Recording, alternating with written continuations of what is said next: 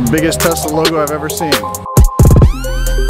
And I wish I'd have learned at a much younger age how special the mothers are in our lives. And that's our goal, is to pass along to the youth, to share with them how much, but respect their elders much earlier in age, and you'll flourish. A little backstory on this RV. I saw this months ago going down the highway on 77 here in going towards Charlotte. We took some pictures, posted on Twitter, and a lot of people had a lot of questions on it. The other day my parents went to Walmart and called me and said, hey, this RV with this giant Tesla logo is in the parking lot. I knew exactly what it was, so I ran down there and took some pictures. Parked my Model 3 behind it to act like I was towing it. Kind of troll some people. Had some fun. Well, the next day, local fan of the channel, subscriber, called me and said, hey, this guy's here with this RV. Would you like to talk to him? So I stopped what I was doing and I ran over there to the RV, had a conversation with Cooper. Very interesting guy, very interesting life. I'm gonna play some of the stuff at the end, but he's got a great foundation where he gives money to a lot of charities through his foundation. There's a link down below where he's giving away this Tesla. It's helped him go throughout the country, running across country in marathons. He's actually giving it away on October 13th of this year. I've entered to win the car, got a great opportunity. It's only like, for one entry, it's only like $17.73. Your money is going towards good charities, kids charities, men's health, women's health. It's all good stuff. I'm gonna play you some of what I learned about him and his story. I got to sit down in the RV with him and talk to him and found out why there's a big Tesla sign on there. Not my typical video, but hope you enjoy it. Who's on first? What's on second? Ready? So I'm just gonna ask you a couple questions that people have been asking on Twitter since I posted the picture. Is this powered by Tesla batteries? It's not powered by Tesla batteries. There is not one that exists on the planet yet. Of course, is there solar on this? No. Okay. There was in the beginning, but I haven't used it. Okay. Was this built by Tesla? This was not built by Tesla. I had to throw those in because everyone's asking those questions. Absolutely. There's a big Tesla sign on the side of this. Correct. What is the affiliation with Tesla and you? The affiliation is in 2012. Well, let me go back and tell you what I do for a living. I install CNC computer numerical controlled robotic routers. Okay. And Tesla called up the company that I represent and said, hey, this is what we need, this is what we want. When I got those instructions to go, I was already living out in LA in this motorhome. I bought this thing in 2008 and I drove west, and we had most of our customers out there, and that's where I work on aerospace machinery.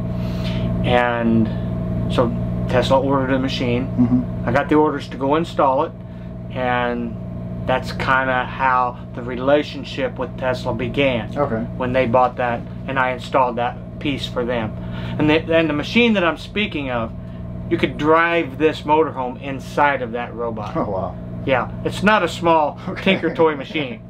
And then that kind of spread, because that went in the Tesla R&D Center, which is in Hawthorne. Okay, the manufacturing is up in Fremont. I've been there and went through a tour, but none of the equipment that I work on is up there. I'm always down in the R&D Center. And then right beside Tesla R&D is SpaceX headquarters. Yeah. So SpaceX has multiple machines that I've been putting in since 2012. Awesome. Up until recently. There's probably 20 or so machines. Yeah. It's a cool place. I was there for the Model Y event. So we got to walk through the alley between a lot of the buildings to go to the design studio. We probably crossed paths and didn't know it. Probably more than once we have. I've only been there once. No, but somewhere else. Mooresville? Probably. Who knows where. I'm sure. I'm sure. So I never forget a face, so I'll remember now. I forget names. I don't forget faces. I forget names too. Tell me about your story, about what you're doing with the car, with the basketball and all that. How it started. The easiest way to nutshell it and get it down is on the website. There's a timeline of how this all started. And it started really when I had this motorhome, still black and silver, parked at the Golden Gate Bridge installing a machine up there, and I lost my grandmother. She had passed, and I woke up right here, looked in that mirror, and said, hey, if I don't want to look at this, who else wants to look at it? So I started power walking. And Coop's personality is a dreaming extremist with no shutoff valve. It's full throttle or we're not even going. So anyway, we power walk. You been to San Fran? No. Okay. Well, you will. You'll go it. And sure I will. the BART is the Bay Area Rapid Transit. So I power walked 2 miles just when I was 220 some pounds. And originally I went to go buy a bike, but I didn't find a bike, and I ended up with sneakers, and that's when I started walking. I'd ride the BART down to watch the Dodgers and Giants, and then power walk back. The LA Marathon in 2010 started a new location. Where's that location? Dodger Stadium. I'm just starting power walking. I'm not trained for a marathon. But because it's starting at Dodgers, I want to be a part of it. So I sign up. They're not going to change the date for Coop, so I went ahead and signed up for this marathon. No idea that I'd ever run a marathon in my life. I never thought I'd do one either, but once you do one, you're either all out or you're all in. And Coop's all in. So he's searching for his next marathon, and he wanted to do it close to when his grandmother passed. And that was, I found it to be on the island of Kauai. The Kauai Marathon. So I went and ran that marathon. After I ran that marathon, I met a gentleman by the name of Bart Yazzo. But he created the the Yazzo 880s. When you run the 880s, what is that? That'll help you tell you what your projected marathon time will be without running the marathon. Okay, I met Bart, bought his book, read it on the flight back to LA, found the next challenge. 10 places you must run in the world. Found myself the next year on the airplane to Johannesburg, South Africa. It's a 56-mile event. Really? That's not for me. But anyways, I get in it, do it, and it's very strict over. It's called the Comrades Marathon. They treat that marathon like we treat the Indianapolis 500 over here. Oh, really? It's serious. It's real. And you finish like an Olympic style, and you have to finish 11 hours, 59 minutes, 59 seconds. No grace. Cut off. You're out. Well, I missed it by I don't know, a few minutes. So I had to go back the next year to get the medal. But anyways, the next challenge, 100 miles. 100 miles. And I did it up in by Crazy Horse. And then after I got that 100 down, I ran in and I met this lady named Kara Lubin. You meet Kara Lubin, you instantly fall in love with her. She founded the 100 Mile Club.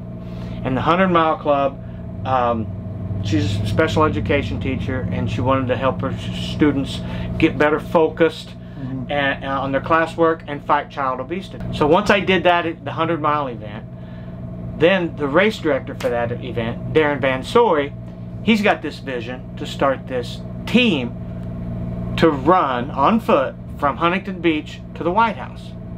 6 marathons a week out of 7 days, rest on the 7th. 4 months. Well, I get the invitation from him. Number one, I'm like, how does someone take off of work financially 4 months? I didn't know that. They're going to do that for one purpose, and that's to raise funds for the 100 Mile Club. So the whole point for doing it. The project comes up in Florida, and I'm out here working, installing for SpaceX and Tesla, and it's a high demand. I mean, my phone, I mean, if they got me living right there, plugged in where they can ring my doorbell 25 hours a day, which that's the way it is. I mean, you got to do it right now or get out of the way, they're getting somebody else. This other project came up in Florida. How am I going to juggle this? And I had to share with the guys at SpaceX that I had guys in place to take care of them while I would be taking care of the project in Florida. Well, I went down there and done that project. When I got down there, that project made it so that financially I could sign up for that event with Darren. So I signed up. Once I got signed up for that event, I was still finishing Florida. So this race across the USA, they got a plan for that. Coop, everybody knows Coop doesn't plan much. But this is a year out planning. So I signed up for a year. It's going to be from the 3rd week of January all the way to the 1st week of June. That's the timeline of Huntington Beach to the White House. So I come back, I'm taking off with the team, and I got to throw in one other thing. Because I told Darren the only way I was joining the team is if he allowed me to dribble a basketball while we ran it. And of course, there's other stories, but they all look at you like you've got 3 heads. What do you want to dribble a basketball for? And there's a significance factor to that. After several discussions, Darren agreed and said, Coop, you probably won't even make it across Arizona dribbling that ball, but we're going to let you do it. Yeah. And so anyways, we took off, we did it. Well, before that, SpaceX bought 2 more big CNCs that were going to be delivered in that timeline of the team going across. So I had to go through all of fall, all the way through the holidays. Is Coop gonna go play Forrest Gump and leave SpaceX hanging and leave financial on the table? What's he gonna do?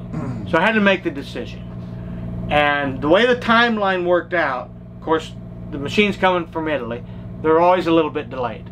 So the event started Huntington Beach, and we could get to Parker, Arizona before the machines arrived.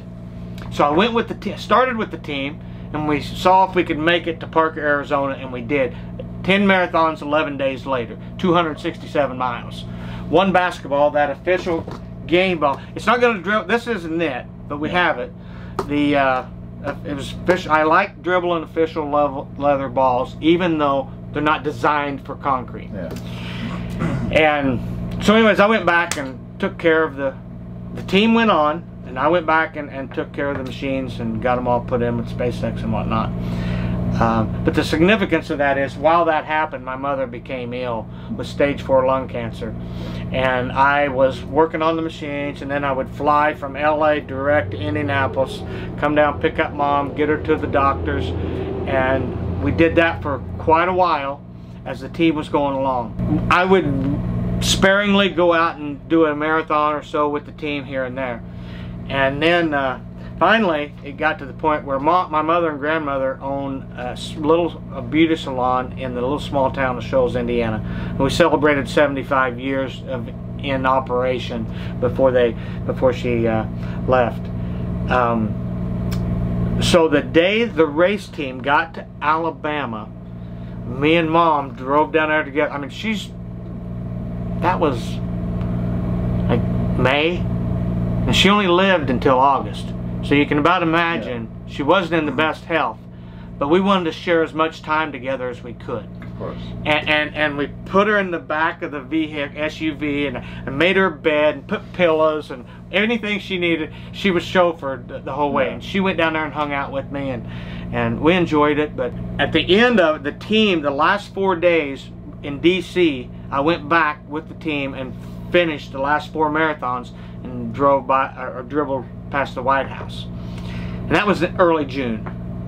And then in August is when Mom passed on, and that's when it hit me that I was going to pick up this basketball and finish what we started and dribble it all the way across the country to pay tribute and honor her life as what she done for me.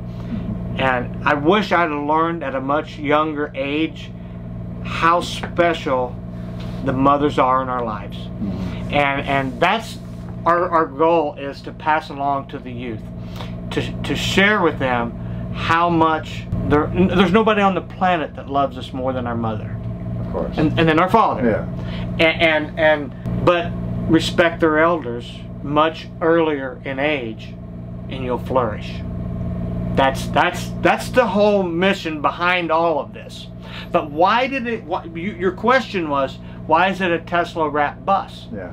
Okay, because the bus is living at SpaceX. Okay. And when all this was happening, and I was being asked all these questions, we're raising money for the 100 Mile Club. Coop's from small town, little short guy. We don't think small.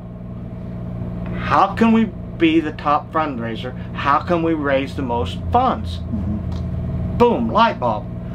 Elon and his guys are paying me to put in the machines. Take that money, give it back, buy the Tesla, sell chances to help others. That was the goal. Mm-hmm. Now, obviously, we should have, but the Model 3 didn't exist. Yeah. We had to do, and if you're going to do a giveaway, you're going to give away every option available. Yeah, exactly. You're not doing any shortcuts. Yeah. So there's nothing on that P90D that's not available. The back seats are there for the kids. Oh, really? Yeah, and you got to have the $10,000 P button. Yeah. That's the fun part. Exactly. The ludicrous. Yeah. How busy is Elon? You know the number one question I get asked when they know that I'm putting in the robots at SpaceX? Oh, you meet Elon?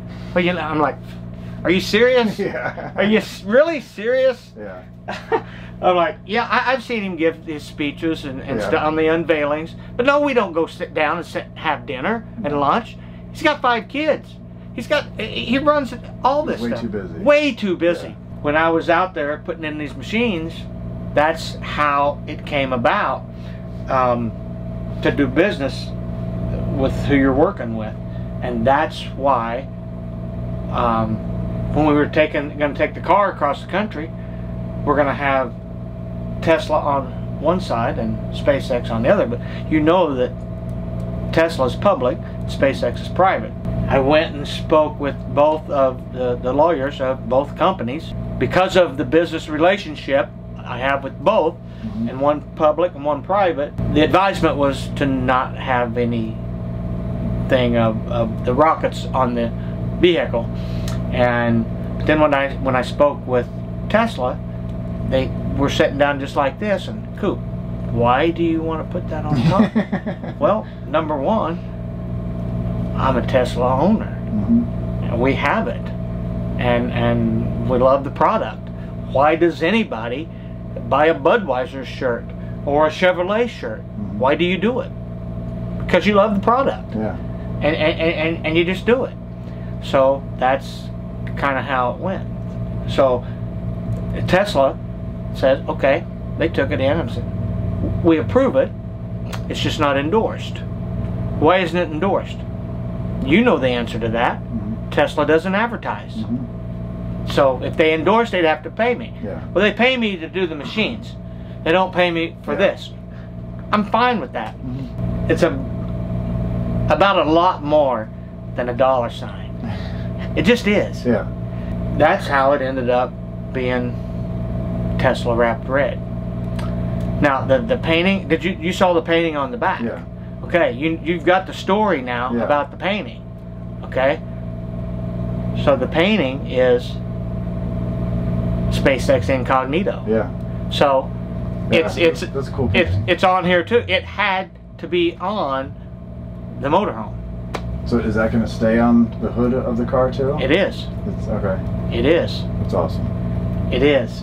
And you know, the winner's it's gonna be theirs, so it's gonna be their choice. And the drawing's coming up soon, isn't it? October 13th. Okay. We'll be announcing it live from the island of Maui. It'll be about 7:30 Eastern time here in North Carolina, and about 1:30 Hawaiian time. Okay. Give or take a few dribbles here or there, depending on when I get across the finish line. So people can still enter to win that. You can still enter, yeah, right now.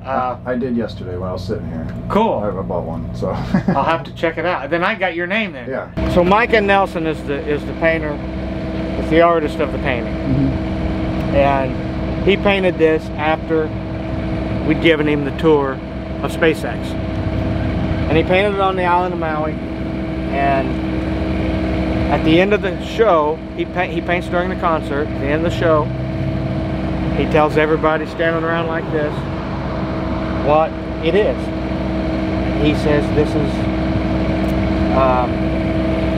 what he saw going on the tour. This is Earth. This is the red planet, Mars. This is the head shape with the ears, the neck, shoulders, the bloodstreams, the oceans, the dolphins, the birds, the trees. This is humanoid, human, everybody working together to occupy Mars. That's the theme for SpaceX, Occupy Mars. That's pretty cool. That's the painting. So